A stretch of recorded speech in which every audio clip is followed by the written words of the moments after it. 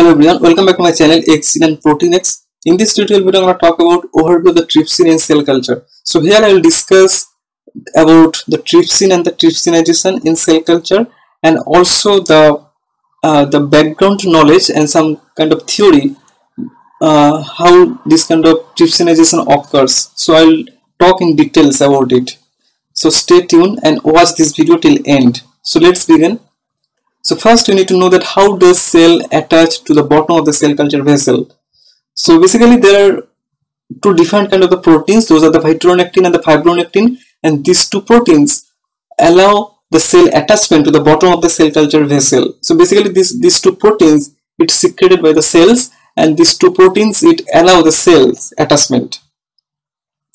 And next is the polystyrene surface that the cell culture vessel that we use, that usually the polystyrene surface, but this polystyrene surface are the hydrophilic polystyrene surface, because hydrophilic polystyrene surface it promote cell adherence to the bottom, and this is why the hydrophobic polystyrene surface it can be converted to the hydrophilic polystyrene surface by some kind of chemical modification.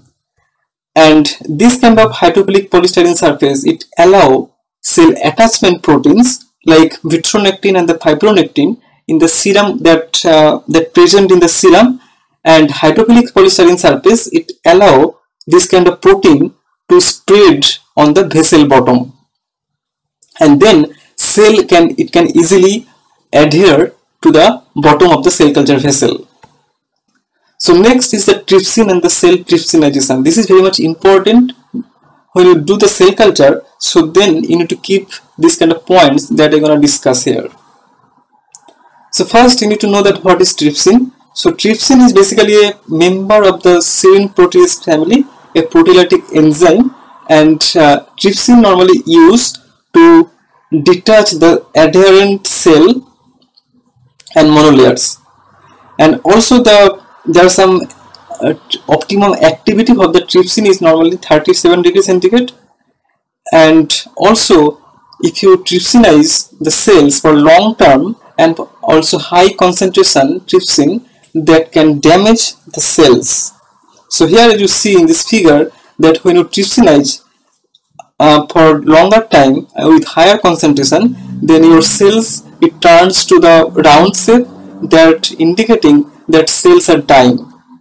So you need to keep in mind that you need to maintain the optimum concentration and also the optimum time to trypsinize. How does trypsin work? So this is very also important. As I mentioned earlier that there are two proteins those are responsible for the cell attachment. Those are the vitronectin and the fibronectin. So basically the trypsin it works in the C terminal of the vitronectin or the fibronectin, and then it can cleavage this attachment site.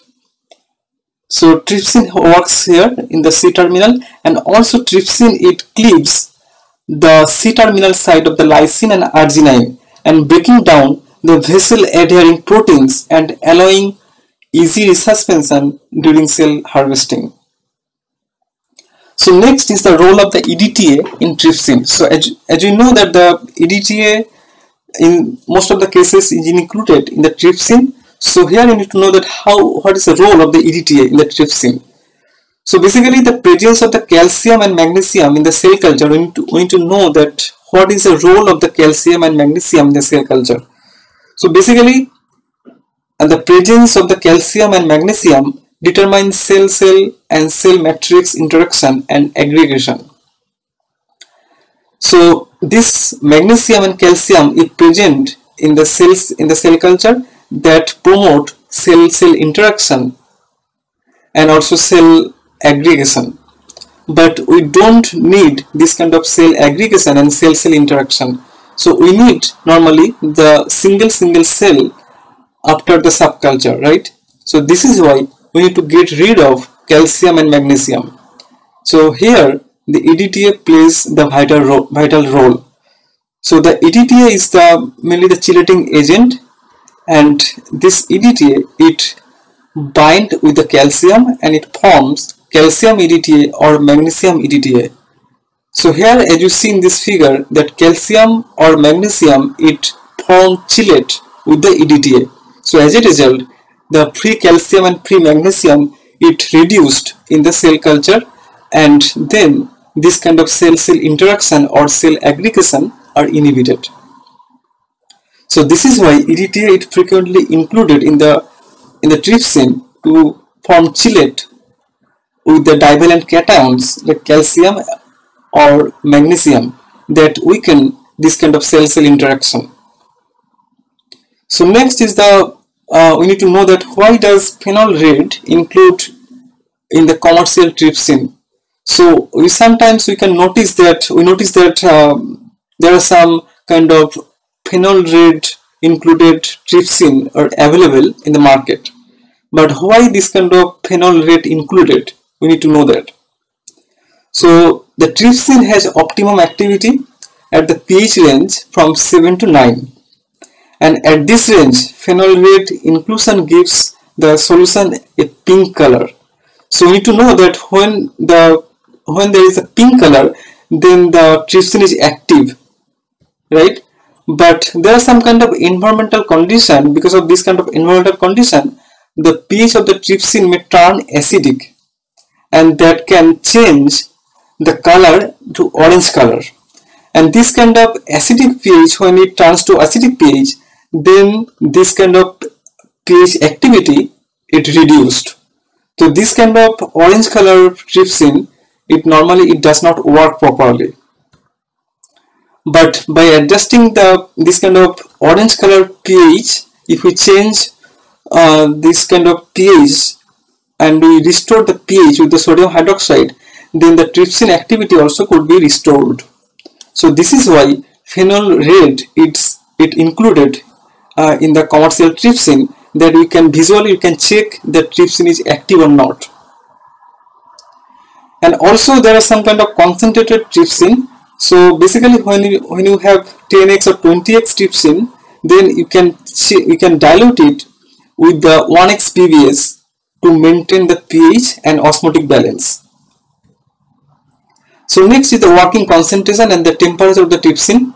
So as I mentioned earlier, that 37 degree temperature is the optimum temperature, and for strongly adherent cell lines, trypsin of 2.5% to 0.25%, this concentration may be used. And the pre-warm or incubation at 37 degrees centigrade is required temperature for the trypsin. So next is the how to inactive the action of the trypsin after digestion.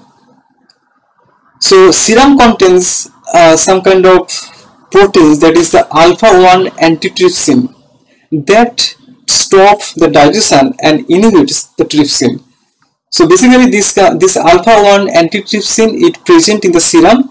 This is the protease inhibitor. So after trypsinization, when the cell properly digested, then you just need to add the complete media or the serum to stop the digestion. So next is the source of the trypsin. So the trypsinogen, that is the inactive form, that is secreted in the pancreas, and by the enzyme enterokinase, it converted to the trypsin, that is the active form, and that carried out in the duodenum, that is a part of the small intestine. So this trypsin, it hydrolyzes the protein. And also there are major source of the trypsin is the porkin or pig, that is available either in the lyophilized powder or as a solution. But also to avoid the animal or microbial products, the recombinant bovine trypsin, that is free from any animal or human sources. This kind of recombinant bovine trypsin is produced in transgenic corn plant. So this is all about the trypsin and trypsinization, and I hope this video will be helpful. If you like this video, kindly hit the like button, share it, and if you have any queries, kindly write in the comment section. Thanks for watching.